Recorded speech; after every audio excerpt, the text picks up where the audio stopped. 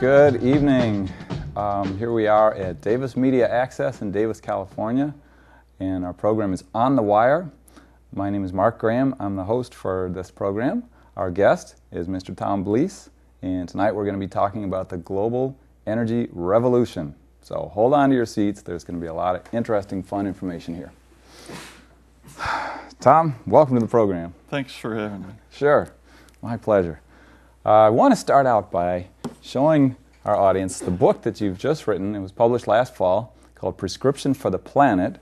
And if we could cut to that slide, people will get a close-up view of this book. Now, this book, do you want to briefly tell us what's the subject of your book, Tom?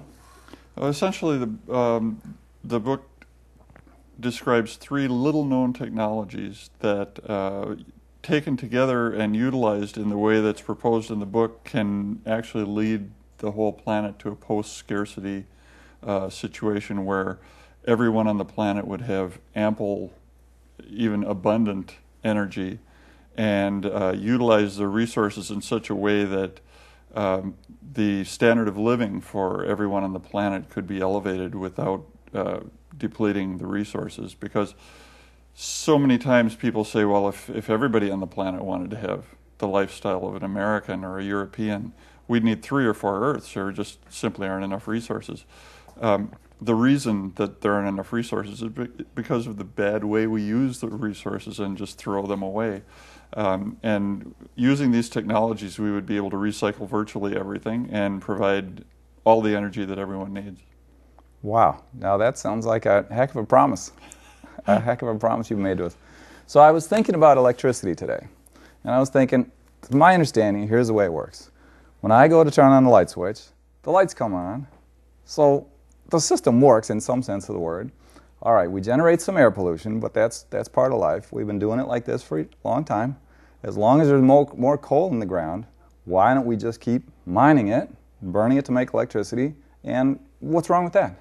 Well, what's wrong with it is global warming, for starters, and not just global warming. I mean, there are some people that don't believe in global warming, although I believe that the proof is almost irrefutable. I think slide 2 would probably give some idea of the proof behind global warming. We are going to get to that soon. But even if you don't believe in global warming, that it's a problem, it's a fact that there's a tremendous amount of pollution generated by coal. There's about $160 billion a year is lost just because of coal pollution, deaths, premature deaths due to coal. That's just in the United States. China is way worse than the United States. And so if you don't believe in global warming, fine, but if you like clean air, that's a perfectly good reason to pursue the policies in this book and to leave the coal in the ground. Mm-hmm. All right, smokestacks. Our second slide gives us one little shot of some smokestacks at a coal-fired energy plant. And according to the notes I've got here, it looks like there are about 500 coal-fired power plants in the United States. That's a huge amount.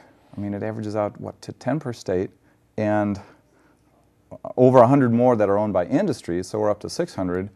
I seem to remember hearing that in China they're building one more new coal power plant every week. Is that it? At least one a week. Some weeks they open 2.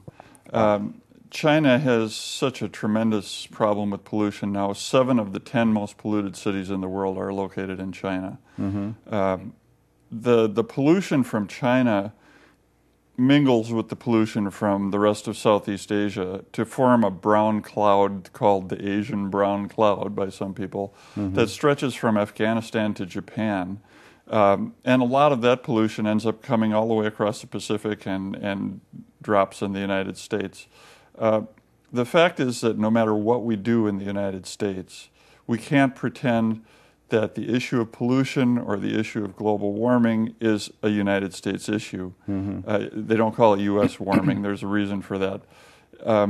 And so a lot of the times when people are talking about what are we going to do about global warming and energy, they have a very myopic view. They say, well, okay, if we, and then they lay out some plan for what the United States has to do, but it wouldn't matter if the U.S. went to zero carbon emissions today.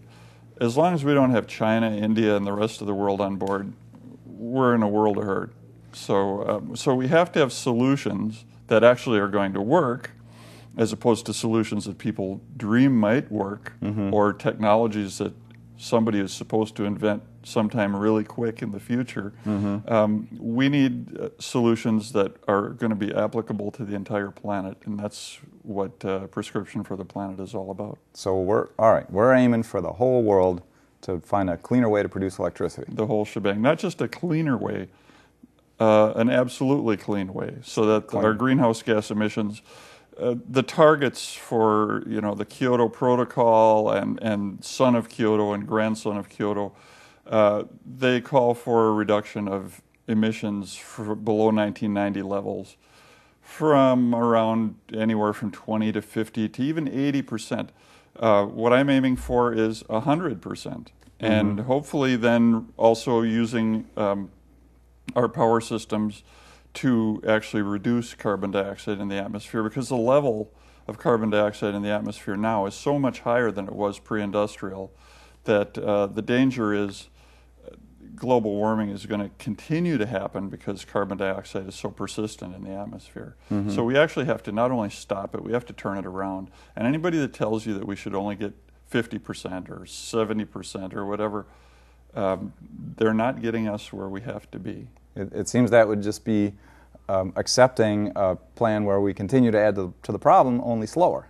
Yeah, a bit slower. But the thing is, we reach tipping points, and then it becomes a self-perpetuating cycle. Like now they're finding that the tundra is melting and releasing huge amounts of methane, which is 20 times worse as a greenhouse gas than carbon dioxide.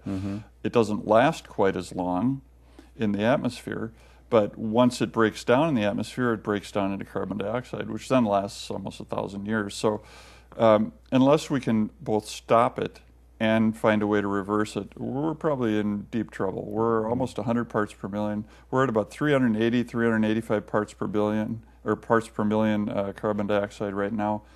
Pre-industrial was about 280. Wow. So, and that's one of the reasons we're seeing our glaciers melting, our polar ice cap melting, and a lot of the problems associated with strange weather patterns. All right, so we're looking at a global problem and a global solution. Now, one other thing that happens with coal, recently there was a big spill in Tennessee of coal ash, which I didn't really know about until I heard this. But apparently, after you burn the coal in a power plant, you end up with ash, and the good folks that run these power plants put them in various places with the hopes that they'll sit there and never leak or spill or come running down the river. The next slide shows us what the result of one of these coal ash spills look like. It's a pretty nasty thing. Can you give us some idea of the size of the problem, the size of the spill that they had in Tennessee? I don't actually know the size. Okay. I know that it poured into the river and it actually made its way into the Clinch River, which was rather ironic because the Clinch River had a nuclear power plant that was being built on it that was supposed to be the model for how we can eliminate coal, and it was shut down for political reasons. So now here we go. It kind of came back in a very aptly ironic way to bite us. And what were they going to burn in that power plant? That was going to be a fast breeder reactor, similar to the ones, not exactly the same